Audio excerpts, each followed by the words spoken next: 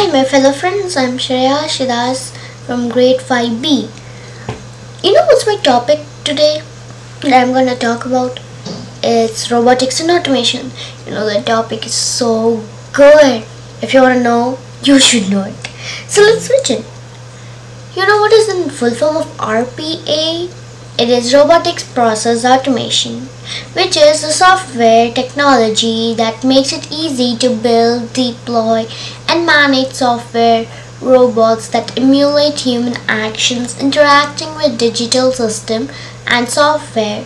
Automation is the process of using technology to complete human tasks.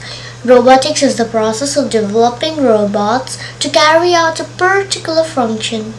With so much technology, we can produce further enough to make our future as a mechanical world. Well, our planet is Earth, right? But in the future, our planet's name will not be just Earth, but a mechanical, technological Earth. Hey, there's a new name. I came up with that actually right now. Alright, let's get in. Automation allows for the creation of collaborative and robots that can take information from humans. Automation and robots can work hand in hand to automate industrial tasks.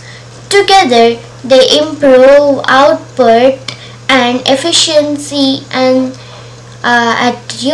free up the workspace so that they can maximize their skills in other areas.